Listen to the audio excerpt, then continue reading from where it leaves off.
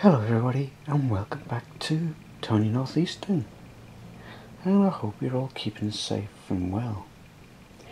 It was a moonlit night in old South Shields when you heard a voice of an old hacienda. No, I'm not going to go into a song.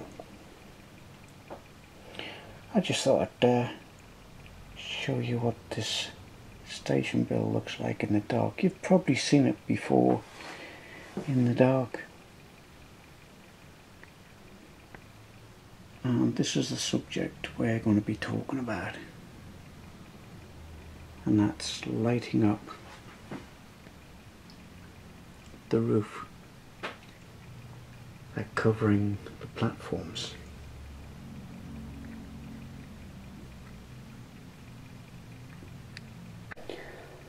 Like I said, we're going to be looking into the lighting and cladding of this roof. I think we touched on it very briefly in the last video. So in order to put the roofing supply in, I'm going to have to do a little bit of cladding first. So let me just show you the power pack or battery pack I'm going to use.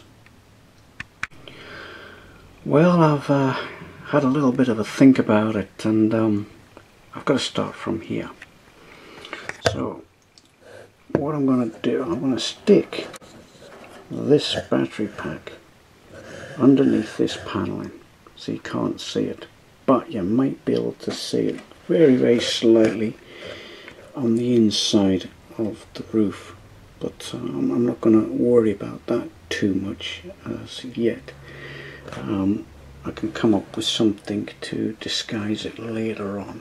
So as you can see, I've light the LEDs in loosely for the moment.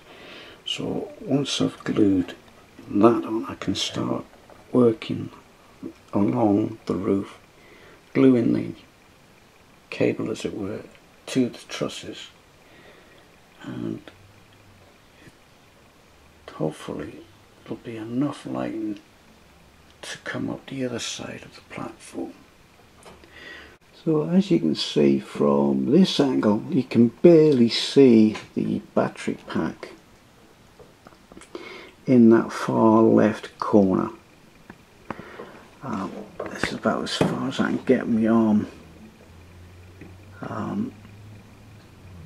up through the station. About halfway through, so that's good.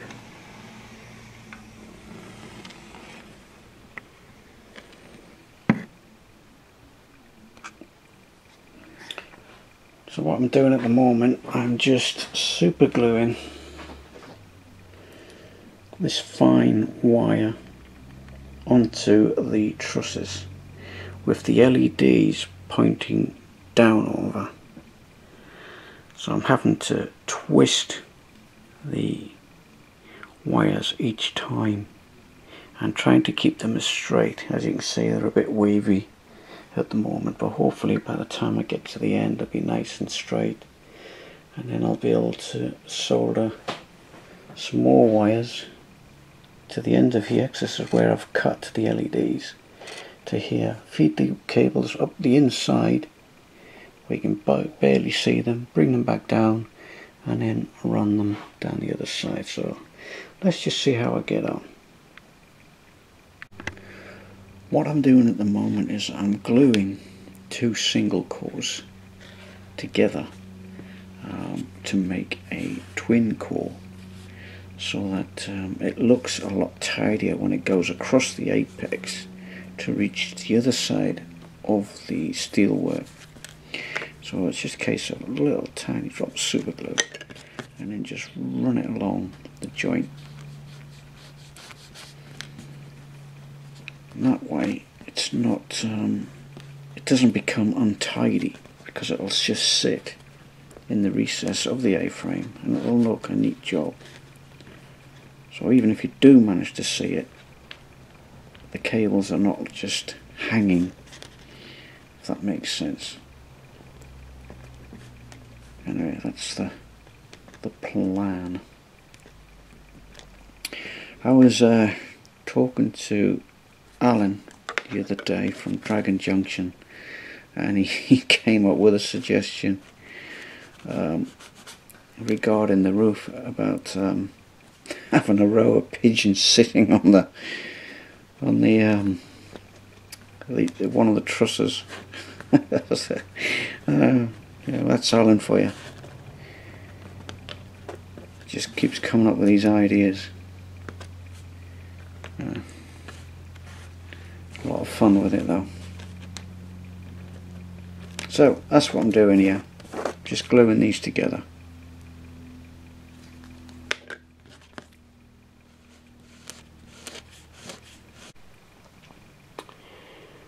Before I can attach that grey cable to the ends of this LED lighting, I've got to strengthen up the fascia.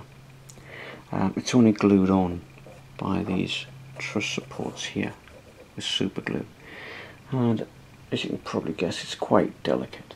So we know we have the windows going in here, so what I've just made is I've made a strengthening piece.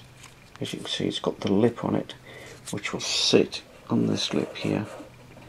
It's designed so that a card of 1mm thick can sit in there nice and flush, and then just rest on that ledge. So that will be super glued in there, and that will give it its strength on all four corners. So we've got one in here, and then obviously there's a couple more at the other end.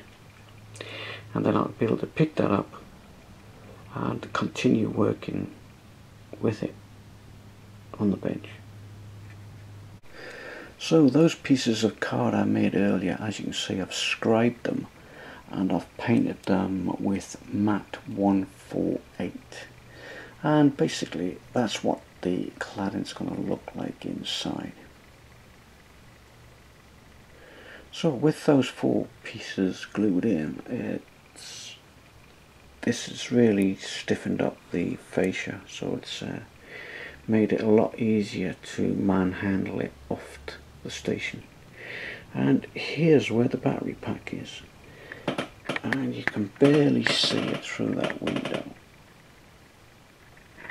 So what I might end up doing is painting this battery pack the same colour as the cladding there. So don't forget, that's going to replicate itself all the way down this side.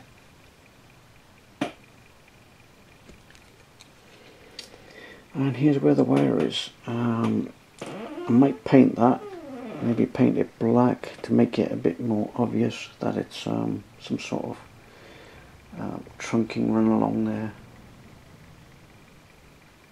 supporting the lights. And there's the other end.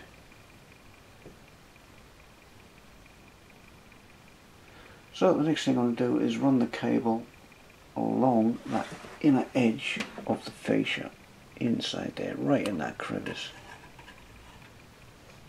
And then obviously the cable then will run along the inside of there. So the idea is that the lighting will just be over the platforms.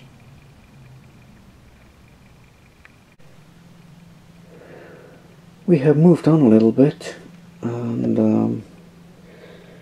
the lights are now installed into the roof. You can see the cable there for the LEDs, and they're very, very fine LEDs as well. You can just barely see them. But what I've done is I've put some green paint on the top of the LEDs.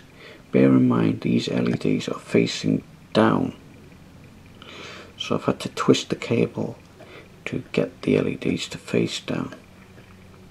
So that has worked out quite well. So we'll just leave that to dry. But moving along, remember that cable I super glued together? Well, I've super glued it to the underside of the apex, and you can barely see it. and if you do see it, it'll look like one of these steel frames. And here's the joint here where the cable comes across and meets the LEDs, and it's exactly the same on the far side. So we have 10 LEDs either side, and I think it's just enough to light up the station, but we shall see in a minute when we turn the lights on. So it's been an hour, so as you can see, I've switched the LEDs on, and it's just enough lighting. It's not overbearing, and basically it just lights up the platforms. So I'm quite happy with the way that that's turned out.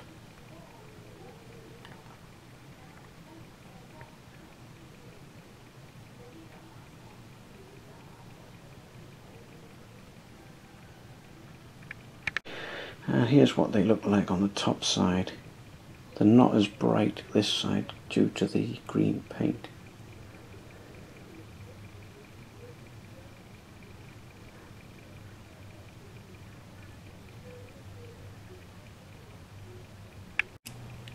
Now that the lighting's done, things are going to slow down a bit because well, obviously scoring card like this does take up a lot of time. Now this section is going to go above the window section, which I'll come on to in a minute.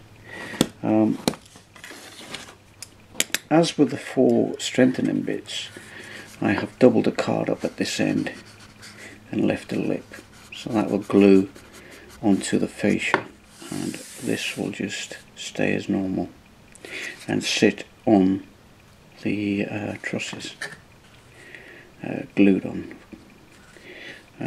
Yeah, so this is going to take a lot of time, and the doctor recommends 2 hours of patience 3 times a day. No, that's 6 hours. Yeah, possibly could take 6 hours. Well, that didn't take as long as I thought it would. Roughly about this long, which is roughly about 600 millimeters. And at the end, where it joins on to the next bit of cladding, I've left a tab. You will see this later on when I come to installing the cladding. So that's the first section. So let's see how many sections we can do this weekend. Meanwhile, roof side, I'm starting to lay the card in. So the piece you saw me scribing is this piece here. Nice straight piece, no problem. Here, from this point on, it starts to curve. And as you can see, with this piece of card, it's not straight, it bent. So what I had to do was find a center point, which I marked on here, find a center point there and there, and cut it in a curve. It's not a straight little cut, because if you cut it straight, you end up with a dirty great big gap here and here. So what I had to do was mark it here, and just slowly cut it away until that fitted in up against this tie-in bar, and then just slowly do the same with the base here. Now, I'm not too fussed if there's a fraction of a gap, which you can see there and there, because once this is in, I'm going to put a fine bead of paper along there to represent some sort of steelwork or lip, if you like, and then I'll be painted that grey as well. So that will just hide any gap issues. So now that that's done, the next thing I've got to do is scribe this back edge.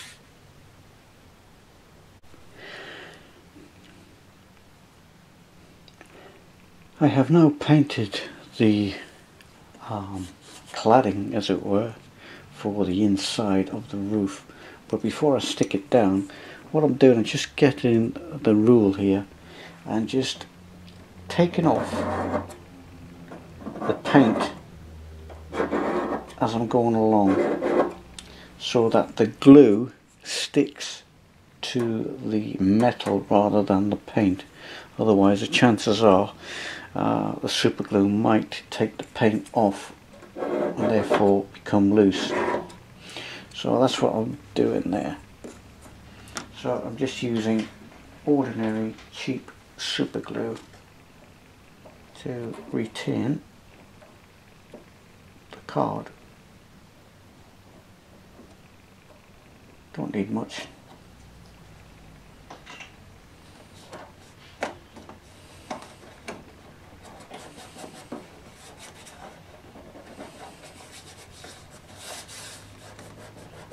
There we go. By pre-scribing and pre-painting, it saves me the hassle of trying to paint in between all these trusses later on. And I think I've got the effect that I'm after.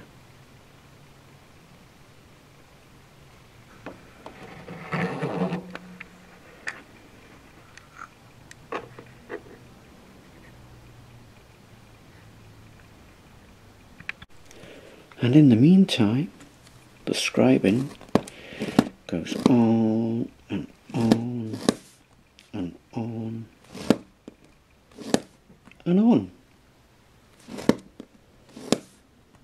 Because I'm going to have to do this for the other side and the other side of the tiled pieces. So, like I said, goes on and on and on. Well, that went on for a little bit. As you can see, I've done all the lines for that side, and we have a tab here. It's twice the thickness of card, but I've got a little step there so that doesn't foul up on the original roof, and that there is where it's going to be super glued to the fascia. And at the other end we have a tab. Oops, as you can see, I've been doing the tiles as well. So the next piece of tile will be glued onto there. So that took an age to do. So basically what I've done is I've measured the tiles off a piece of Metcalf and copied it onto here just by scribing with a pen. That took forever, but the devil's in the detail. So this is what the cladding looks like when it's painted.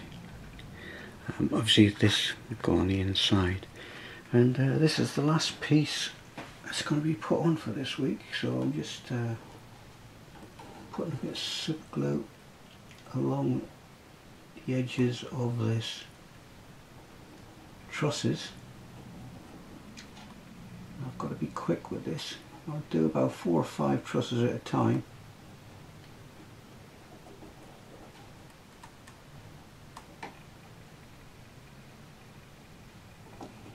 Because you know the super glue just runs away otherwise. And just slot that in.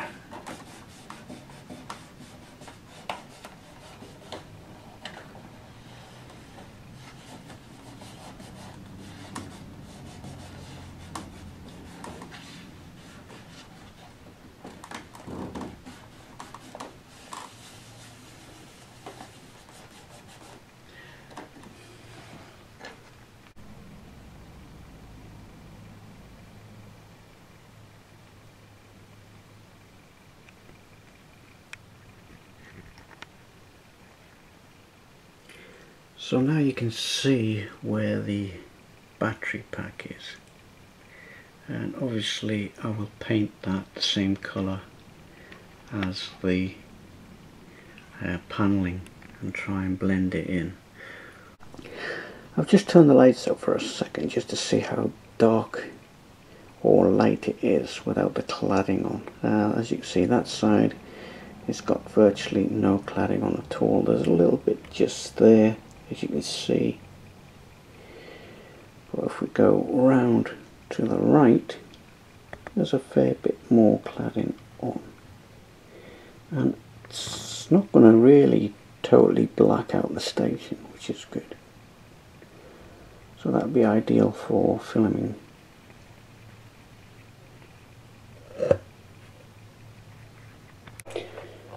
So this side, we've done a fair bit this week, and I managed to put 2 tiled sections on. That's the straight bits, one piece there and one piece there. But however, that middle bit with the curve is going to be a little bit tricky to do. I'm going to have to measure it point to point and try and cut the curve. Then I've got to scribe the tiles on so they match exactly in line with these tiles once the card has been cut. But yeah, we've done quite well this week. Shall we put the lights back on? So the cladding really does show the lights up, as you can plainly see, and couldn't quite see them before. And it's just a nice light tone, not overzealous. So I think going for the battery pack was a good idea.